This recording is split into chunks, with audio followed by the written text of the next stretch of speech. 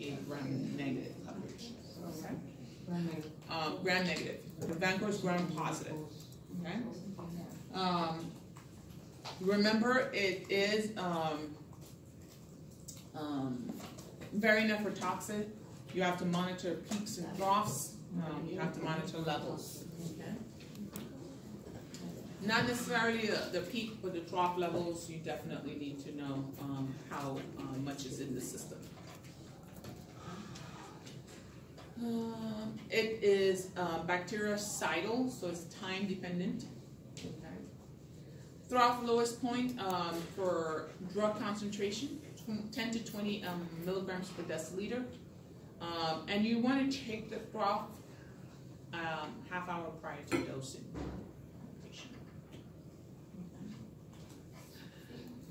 Aminoglycosides. Aminoglycosides are your gentamicin. Okay. Aminoglycosides can cover a lot. Okay. However, they're very nephrotoxic. And because of their nephrotoxicity, they are not as well tolerated.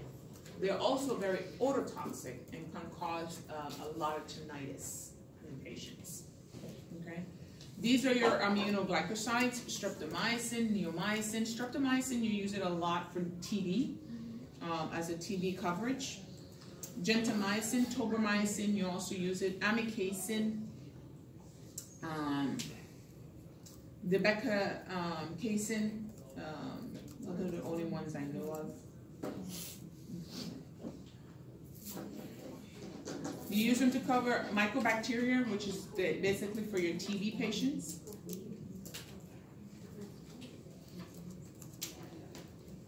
TB, your antimicrobials, isoniazid, rifampin, ethambutol, streptomycin, ciprofloxacin for drug resistance.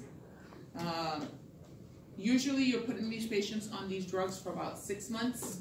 There's a regimen, you can take them off 3, you can start them on 3, take them off 1, I think 2 months in, but you have to see how they're working. Remember, isoniazid is all of these drugs are extremely toxic. Ethambutol is very nephrotoxic, so you want to take that off first. Rifampin can also cause liver disease. Isoniazid can actually cause seizures. There are studies that show that isoniazid actually depletes the body of GABA, so it actually causes the seizure threshold to be lowered significantly. Isoniazid overdose, it actually lowers the body of B6, which actually is needed to synthesize GABA. Okay, so you have very low levels of GABA because of isoniazid. Someone comes in and they're seizing, and well, before I say that, oh boy, Carol, read the question, man. Jim is a 35-year-old male diagnosed with HIV who presents to the ED with seizures. Patient has no one with him. He is treated in the ED with GABA inducers, Dilantin, Keppra, and Depakote, with no resolution of seizure activity. What is the most likely cause for his seizures?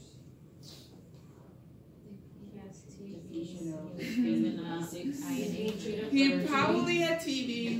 He's been treated with INH, depleted his B6, depleted his GABA, and of course he's having refractory seizures. How do we treat him? Give him B6. It's that simple. Paroxetine. So true. It's the easiest thing. Okay. So giving him the GABA inducers wouldn't have. I'm sorry? The GABA inducers weren't helping though. No, because the B6. Because he doesn't have GABA. Because he deplete B6, and B6 is needed to synthesize GABA. So if you don't have B6, you can't synthesize GABA, and you can't synthesize GABA. You can give GABA inducers all you want. It's not going to work until you replace the GABA. Usually, how they dose it is that they're going to give you the same amount of GABA, of B6 as GABA that you took, or paroxetine, as you took INH. Would we just automatically think he had TB and that he was taking that medication? Or Well, we you have would to get a good automatically think history? that he probably has TB if he's HIV positive. Okay. That's a very high possibility. And for the mere fact that you've given him GABA inducers, which means you've probably given him Dilantin and, Valium, Ativan. you've given lorazepam and diazepam and midazolam, any one of those. Remember midazolam too. I throw those at you. I throw it sneaking. I say GABA inducer, and I don't give you midazolam. I don't give you The name. no, I don't give you diazepam, and I don't give you lorazepam, and I give you midazolam, and nobody knows that midazolam is freaking GABA inducer. I'm like, really? Yeah. GABA inducer. All of them GABA inducers. Okay. So any of those, you've given all of those. You've given Dilantin, you've given Keppra, you've given Depakote. And nothing works. And nothing is working. Go back to the board. So in this case, He probably has TB. he probably has TB. You don't know what meds he was on. The chance of giving him paroxetine and seeing if it works before putting him in a pentagonal coma is much easier. Because at this point, he possibly has. It's only B6. Okay? And you actually can use it to treat peripheral neuropathy that's associated with INH. And INH can have a lot of peripheral neuropathy. Okay? Especially in young patients who are taking INH just because of exposure. Because remember, you give them 6 months of prophylactic therapy with INH and with ethambutol and rifampin. So if you're giving them that, a lot of times they get a peripheral neuropathy. They start feeling numbness and tingling in their hands and feet from the INH. And what you have to give them is supplemental B12. B6. Paroxetine.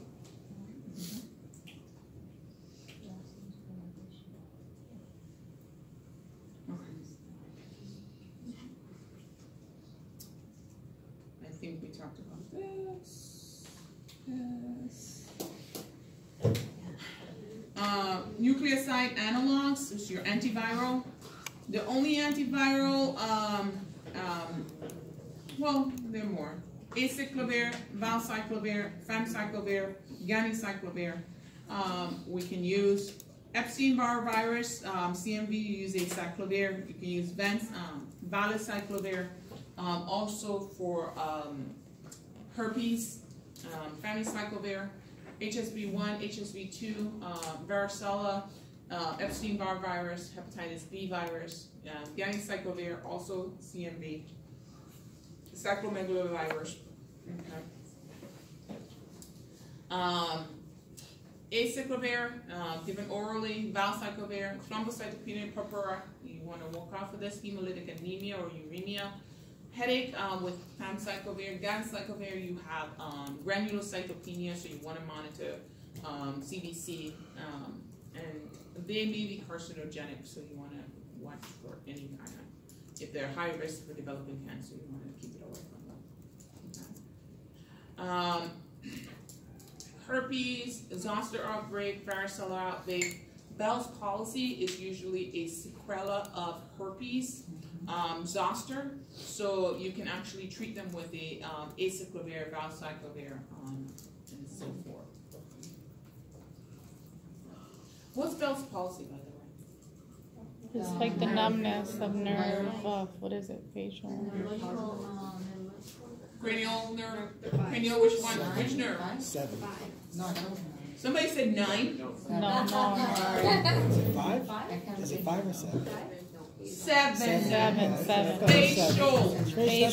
I said facial. Thank you. I said 7. I just didn't say the number. Lower part of the face is brain. The whole face is peripheral.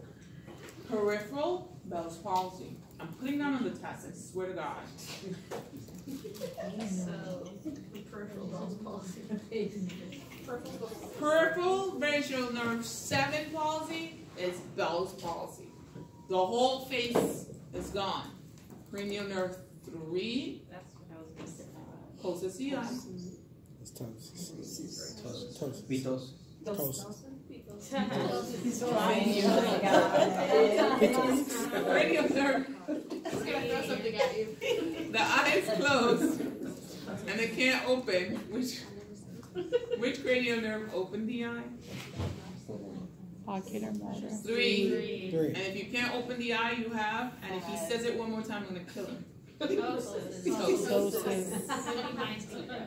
And if you can't close the eye, you have a cranial nerve what? 7. Seven. Cranial nerve 7 closes the eye. 3 open. 3 opens, you get a ptosis. 7 closes. You can't close the eye, because remember the lower face is what usually droops in a stroke. If you can't close the eyes, the whole face that's paralyzed is a cranial nerve 7, and it's usually a peripheral, and that's usually like a Bell's palsy. Okay. I'm actually gonna make sure I remember to put that on the test. Put this on the test. I'll tell you how many people get it wrong. Nephrotoxic, BUN and creatinine. You monitor. Make sure you hydrate the patient. Who is looking for the oseltamivir? Tamiflu. Clara. Clara wanted a Tamiflu. No, he said that. You said that. Put it back. In the back. I was joking though. I thought it was Clara who said you want to give her some Tamiflu. Oseltamivir is usually you're going to give it for influenza. You have to give it within the first 24 to 48 hours of the virus onset. Anything past that is just giving drugs for no reason. Okay? We do that. People take it. Zanimivir is inhaled. Perimivir is administered IV. Okay?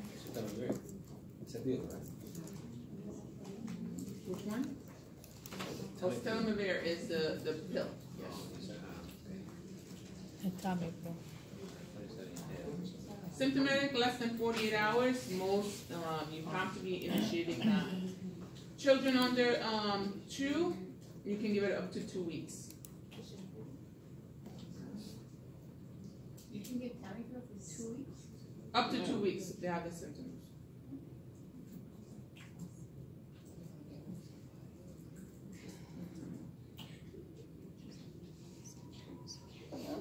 Wait, is that 2 weeks old or? I know. I think it's good for That's 2 week horrible. duration. No, not 2 week duration. 2 week old? No, Yeah. that's weeks horrible old. though. If they're like that young, you give them as much as they've had the symptoms. They can give it up to So that. 2 weeks old. This is really a spot. No.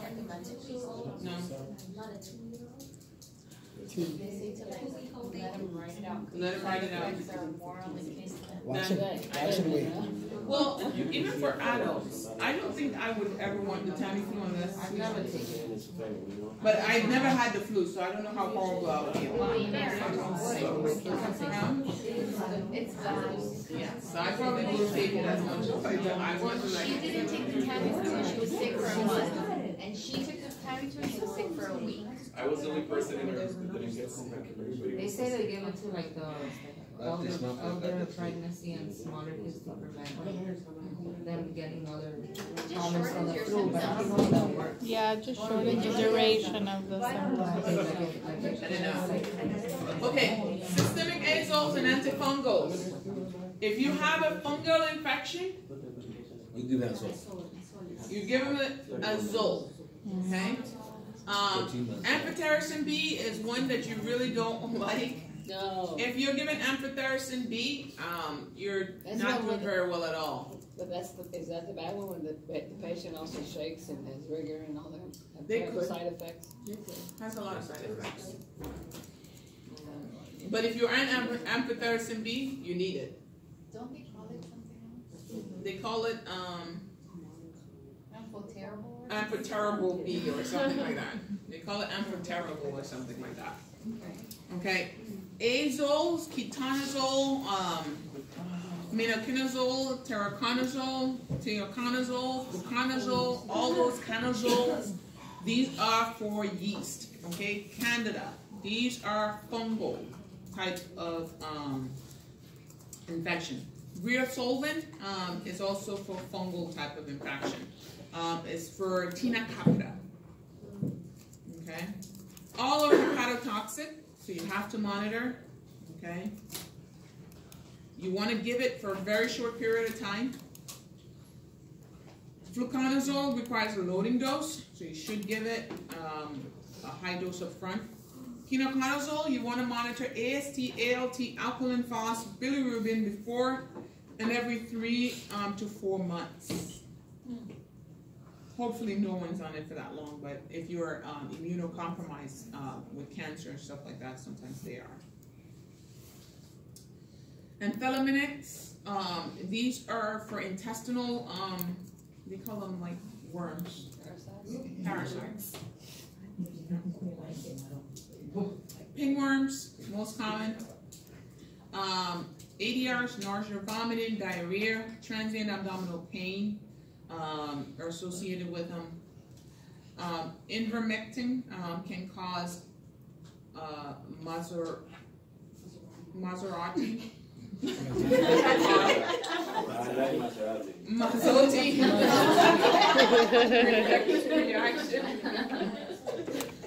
And I don't know what that is. I have to look that up. There's my Katarina. What's the Maserati reaction? Not the Maserati reaction. You want that reaction? I want that Maserati reaction. Give me a Maserati. Actually, give me a Tesla reaction. Life-threatening, characterized by fever, urticaria, swollen and tender lymph nodes, tachycardia, hypotension, arthralgia, edema, abdominal pain. Sounds like Within fun. 7 days of treatment. Sounds like a lot of fun. We don't really give these drugs that much anymore. We don't really see pinworms. But if you see someone who comes from like a third world country, you can definitely see them. Roundworms, wickworms, hookworms, threadworms, scabies. Nursing homes. We see scabies. Yeah. You do? Yes. Yeah. Yes. Yeah. Sometimes, He yeah. was going from the nursing home, basically. Don't come to my neurosurgical floors, please. You have scabies. Would those be the drugs that you would use for necrotizing fasciitis as well? No. Necrotizing fasciitis. It's a bacteria. Necrotizing fasciitis is a surgical emergency. You gotta slice that Okay? thing up. What you're using to treat these is surgery. You're gonna actually treat them, guys.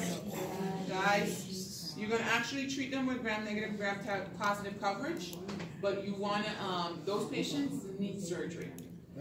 Resection of wherever that is what the treatment of is. We've had a few people from Mexico, I had a patient today with that. just down to the She had tendons. 2 abscesses, like on her thighs, that when she went in, they tunneled to each other. Oh, wow. So she had to open it up and then she reached all the way to the fascia. And if you hadn't like started pussing, it would have reached the muscle.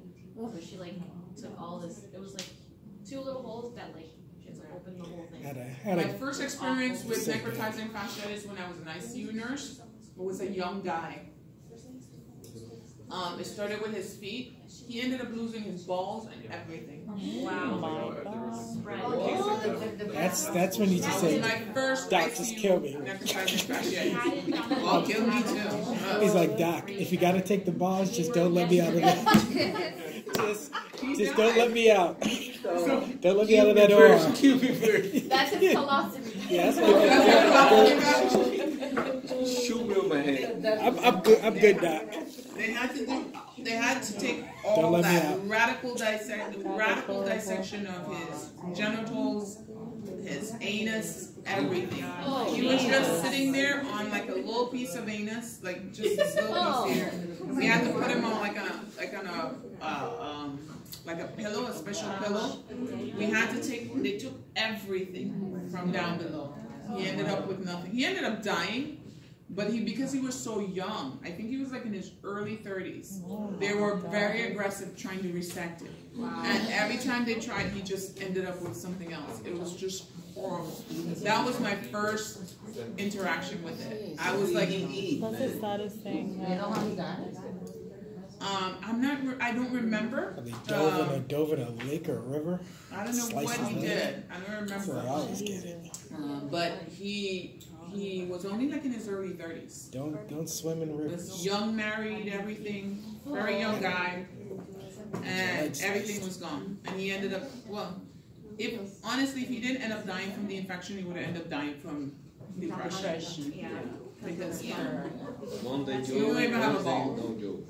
What did he say? What did he say? Miguel said Monday jewels, Wednesday no jewels.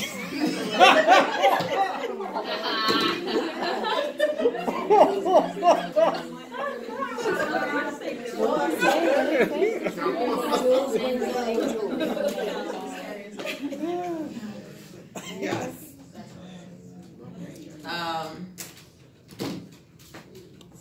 Yeah, so that's what that is, sorry. Went off on a tangent there. No jewels. Yeah, no jewels. And that is usually group B beta hemolytic strep. That usually causes fasciitis. Okay. Metronidazole is very different than meconazole. Meconazole, fungal, metronidazole, bacteria, and parasitic. Metronidazole, fragile, flagell. Oh, yeah. Don't forget that. Meconazole is not metronidazole. Okay? Meconazole, fungal, metronidazole, bacterial. It's always, and it also covers parasites. Okay? Flagell. Yes. I mean, Metronidazole. I'm not going to put flagell on it. Yes. So, active against Trichomonas vaginalis, Scalia, pylori, H. pylori, Clostridium, C. difficile, all that can actually treat.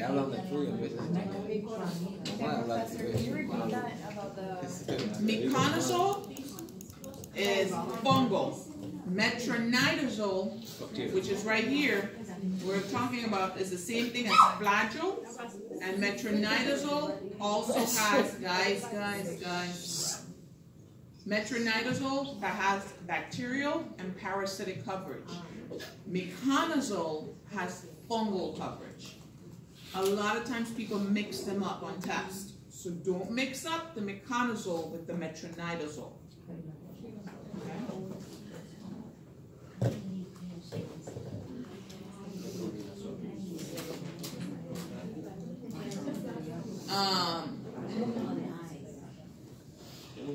Metronidazole is used for anaerobic bacteria. So anaerobes, where do you see anaerobes a lot? Gut. So definitely diverticulitis, all gut flora is very anaerobic. So you want to make sure that if you have a GI infection, you have metronidazole, not meconazole. Yeah, you can use it for C. difficile colitis. Okay. Even though the use for C. diff is falling out of favor, more now. So now you use vancomycin oral. Yes. But there's a drop now, very new one for CD. Very new one. Yeah. Okay. That one I don't know of yet. I haven't used it. I knew it, but I don't know. Probably costs a whole bunch, that's why. So if you want to cover anaerobes, you want to cover parasites and bacteria, Go metronidazole. Monitor for leukopenia, because it actually can cause significant leukopenia.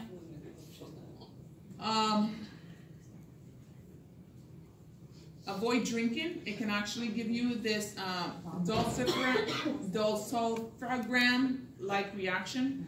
It's a really drunken-like reaction. And you'll throw up. They vomit. And you'll throw up.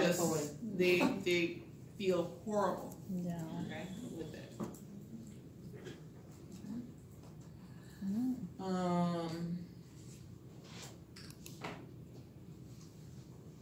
You guys can read this. Yes.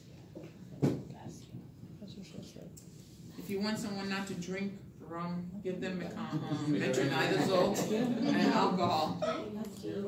I'm serious. Just like crush some metronidazole in it. You have a partner and you want them to stop drinking, crush some metronidazole. Every time we do it, What, like with your teenager? Like you always like with prepare your to drink. teenager? With your teenager? No. Oh no, I'm sorry. If you have a I don't know what you're talking about. No. But if you have a partner who like takes a whiskey every night and they're drinking too much, you start preparing their whiskey for them. You crush them because metronidazole. That's a good one. And put it in there. They vomit their guts out. They start thinking that, you know, That they can't handle they drinking can't anymore. drink it anymore. They go, wow, I can't take it like I used to anymore. And then, you know, eventually they'll slow down and stop drinking. Like you just volunteer to make their drink every time. And then if they start getting suspicious, you just put it in the bottle. And when they You leave put the it. bottle in. Man, you gotta know how to do it. That's a good one. That's a real good one. You ready to get on this woman? Well, the women has to know what to do. Okay, a patient with degenerative joint disease is undergoing insertion of a hip prosthesis. In order to avoid complications due to prosthetic infection, the surgeon will pre-treat the patient with an antibiotic. The hospital has a significant problem with methicillin-resistant Staphylococcus aureus. Which of the following antibiotics should the surgeon select? Vanco. They have a significant MRSA problem. But if it weren't MRSA, then Then you can get the cefazolin.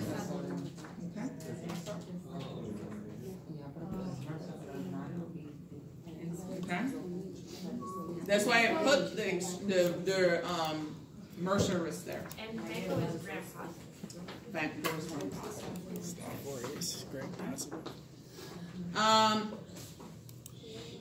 Urinary tract infections, we talked about those. Okay. How do we treat them?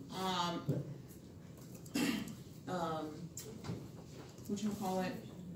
TMP SMZ, which is your trisulfirin, whatever. I can't say that this time of the day. Triamtrin.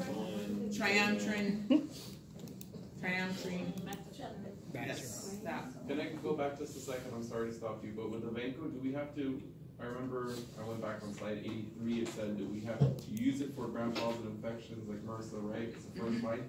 But I also made a note something about it must also be administered with some antibiotic that has gram-negative coverage. Yes. Should we have two there? If it's empiric. If it's empiric. Oh, okay. Thank Yeah. you. Just want to make sure. But if If we're you not know. using empiric, we're using it for prophylaxis, Okay. for surgical prophylaxis. But we have It's because it's just skin. Empiric is broad. Surgical is just skin. Gram positive. empiric means that you have to cover for any It's possible broad. It's not broad. It's Surgical empiric broad. I always use like Broad. gram positive ones. Yes. I don't know if I can pronounce this. I just sent a text to my ID doctor I used to run with and asked her what the other C. diff medicine was. That's neither one of my docs like the flagyl or Vanco. It's Dificid, which is Fidaxomicin.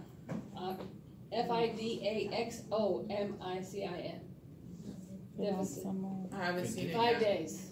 5 days. But the good thing about my floor is that we have so much surgical patients with brain and spine. When patients don't belong there and they have C. diff, we go, med surge! It's gotta go. It's so funny, like we're doing rounds in the morning, and the neurologist goes, C. diff? Transfer. Get out of here. All right, guys. So E. coli, number one cause.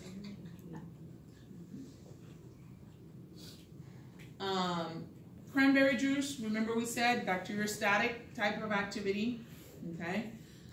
Urinary analgesic is not to cure the urinary tract infection.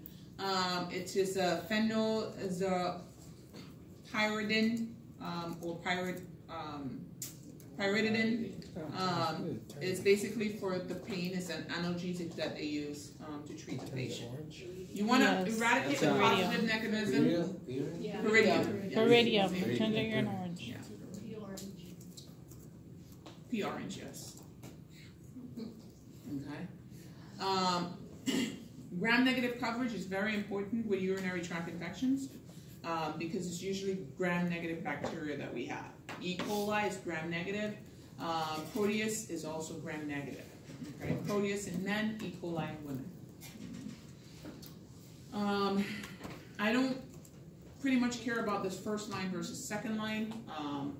You just need to know that you can choose whichever line works well for the patient. If it's simple urinary tract infection, nifuratoin.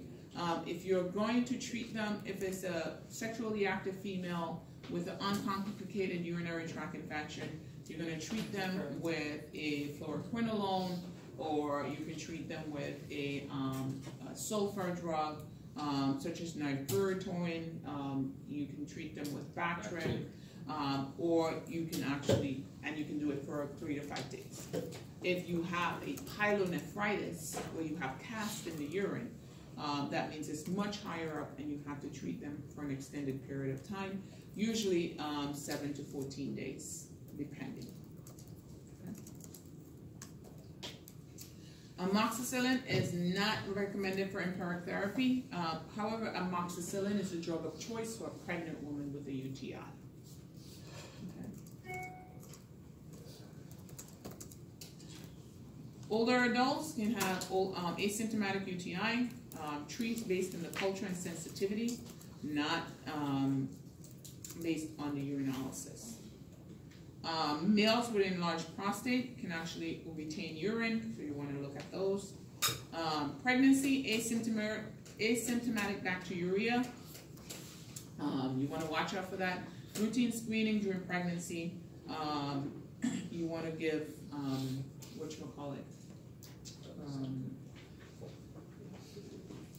amoxicillin is a drug of choice.